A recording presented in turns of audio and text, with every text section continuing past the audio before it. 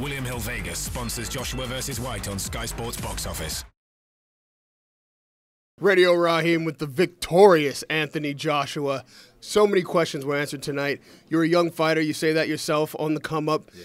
There was more tests for you mentally than even what took place in the battle itself. After the first round, there's melee. Everyone enters the ring. That can throw you off mentally.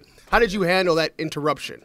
It's really interesting, you know, there was a lot at stake, and I think that's what drew that out of us. It wasn't so much about the British title, that was a bonus of the fight, but I expected things like this because I know the character of my opponent. So stuff like that really just brought me back to the character I was dealing with, and we got back to the corners. The security done a great job of keeping the fight alive, and then that was it. We just come out and carried on boxing, and that's all it was. So it was a bit of commotion, but I know who I'm dealing with when I'm fighting certain opponents, and I expect that from him. By the end of the first round, the fans were on their chairs. They were cheering. They thought they were just going to see another early knockout by Anthony Joshua. When you realized that wasn't going to happen, what did you have to do mentally to settle back down and be like, all right, let me go back to the game plan? It was only after the third round, because I thought the second round I'm going to do what I'd done to him in the first round. I thought I was just an inch away from getting him out there early. So I realized, okay, subconsciously, this is a 12-round fight. I'm in with someone who's tucking up and that wants to go the distance and take me into later rounds. He was trying to hit me to the body and slow me down. So little things, I was just thinking as I went along.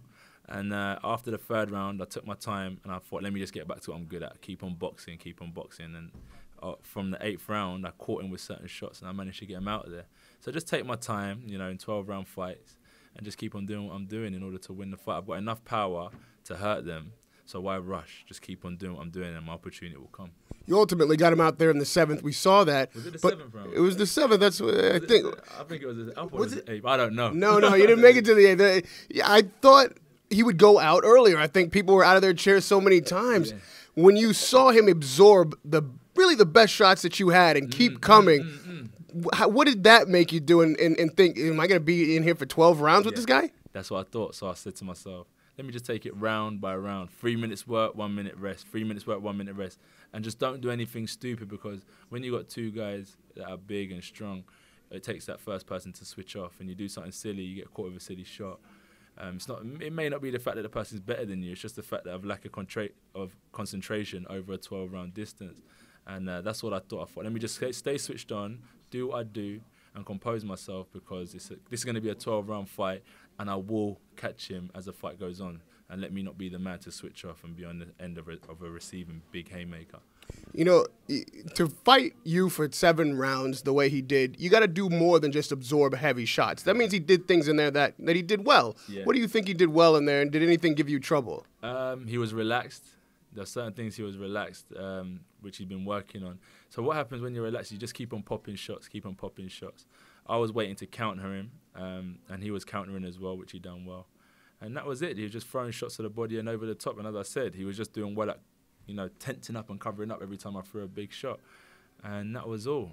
And then as soon as he switched off for 1 minute, I managed to land my haymaker, and that was a good night. He said a lot of things in the build-up to this fight, insults, allegations. You dealt with all that with class. And then at the end of the fight, usually we see warriors come together and show each other that mutual respect after a battle. That didn't happen. Had it happened, though, what would you have said to him? Had it happened? Not much. Just well done. And I want to fight you again, probably.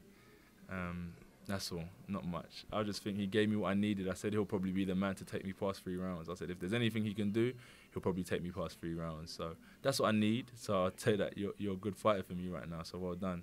You proved yourself to a certain extent. And lastly, Deontay Wilder's on the other side of that pond. You may want, Dillian again, but probably the fans would like to see you maybe take that title shot, or one of these other guys that are doing well. He's a relatively young fighter too. Do you feel like your skills match his? Are you ready for that kind of challenge? Most definitely. Why not? As I said, I just think it'd be a good fight.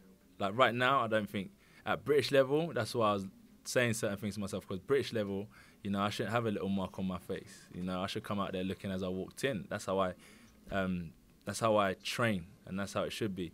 But it showed that no matter how good you think you are, you're always going to come stuck at some stages, and you've got to step up a level. So Wilder's time will come, and when it does, I just hope he's ready, because I'll definitely be ready, and I would have upped my game. You're a star here, on this side of the pond. Is it important to you to become a star in America? This fight right here is the first step in that direction. And if you fight Deontay Wilder, can you stop him? Yeah, it's definitely important to become a star in America. That's why I'm talking with guys like yourself. I know you're big out in the States, so shout out to everyone that's locked in.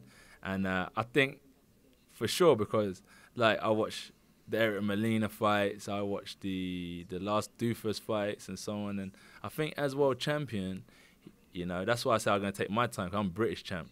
And by the time I'm world champion, I won't be making the mistakes he makes. He's fighting like a British champion at the minute. He should be knocking guys out like Tyson's did and Foreman's did and so on.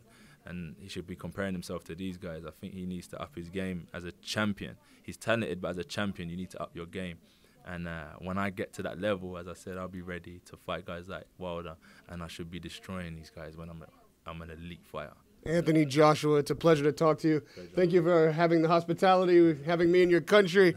You're a class act, man. I look forward to covering you for years into the future. Radio Raheem with Anthony Joshua. William Hill Vegas sponsors Joshua versus White on Sky Sports Box Office.